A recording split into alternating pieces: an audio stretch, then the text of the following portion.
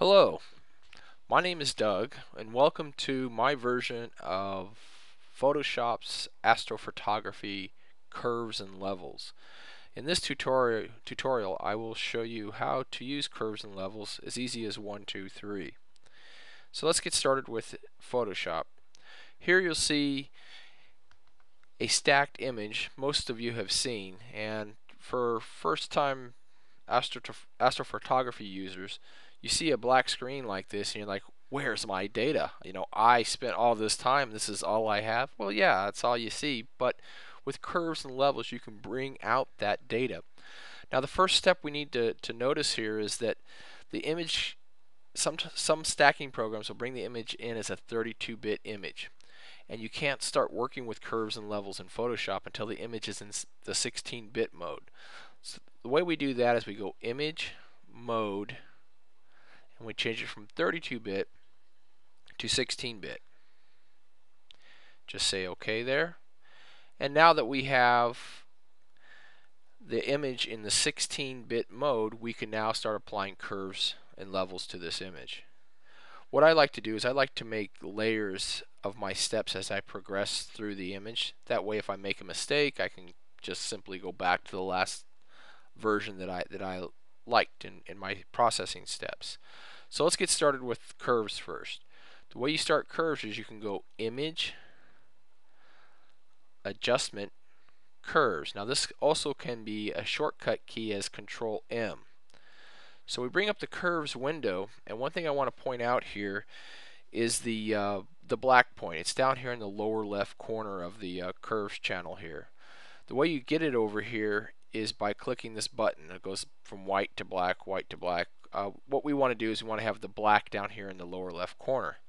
With Photoshop CS4, it has a little checkbox that says, I think, 0 to 255. If you check that box, it'll bring the black point down here. So now let's get started with curves. Just grab it right down here in the lower part and just yank it up pretty hard. Most people understand that when you hit the curve up high like that and it goes flatline, that you're actually losing data, but not to fear. We're going to bring it back down and make a more symmetrical curve here. So that was step 2, and then step 3, we bring down the white point a little bit, give a little bit of breathing room, and then we say OK to apply the curve. Now we don't see a lot of data, but we're starting to see a little bit of data come to life here. What you want to do as you apply levels or curves and levels is you want to apply the levels. So what we're going to do is we're under Adjustments, Levels, and here you can see the data band right here. This is a very narrow data band. There's not much data in there right now, but as we apply the curves, this band will get wider and wider. So I'm going to take this black point, I'm just going to drag it about 50% between the data bar that's going right up here and the end of the levels point right there. So we'll just say OK. As you noticed, you can see, I don't know if you can tell in this, but the image was darkened a little bit when we pulled the black point to the right. Now we're going to go hit Control M, bring up the curves, and we're going to yank that bottom point up, flatline it at the top, pull it down just a little bit, and bring that white point down. So it's 1, 2, 3, curves, boom, done. Now you can see the image. It's starting to come out a little bit here, and we'll probably need to do some more curves adjustment. But before we do that, we want to check our levels. So that's Control L, and as you can see, there's our data line right here. We can go ahead and just move this up and over here a little ways and say OK. And we'll hit Control M. We're going to yank this up again. It's 2. We're going to pull that down a little bit. Last step, 3, give a little breathing room on the white point and say OK.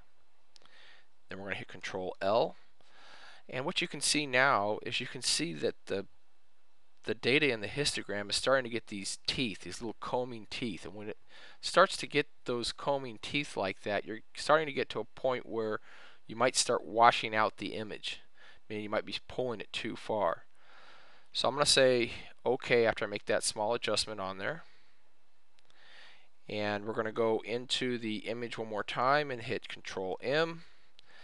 And I think since we're getting close to combing out the image, I'm not going to go as far on this. I'll probably bring it up just a little bit, and bring it down just a little bit there. Maybe not. We're getting to a point now where it's starting to comb, so we don't want to yank that curve way up really high. Say OK. Control L.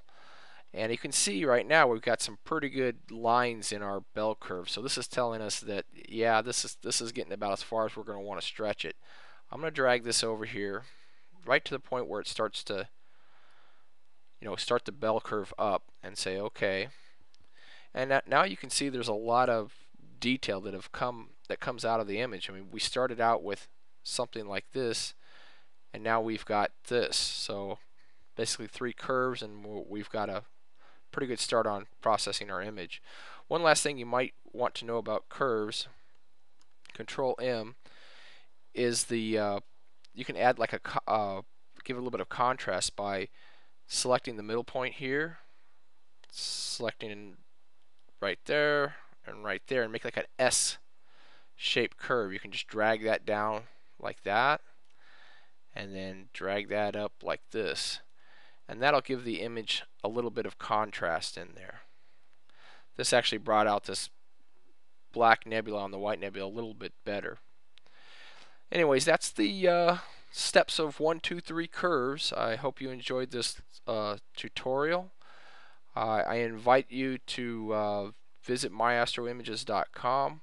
We have a monthly imaging contest where you can click on the forums and go down to the monthly imaging contest and enter your images.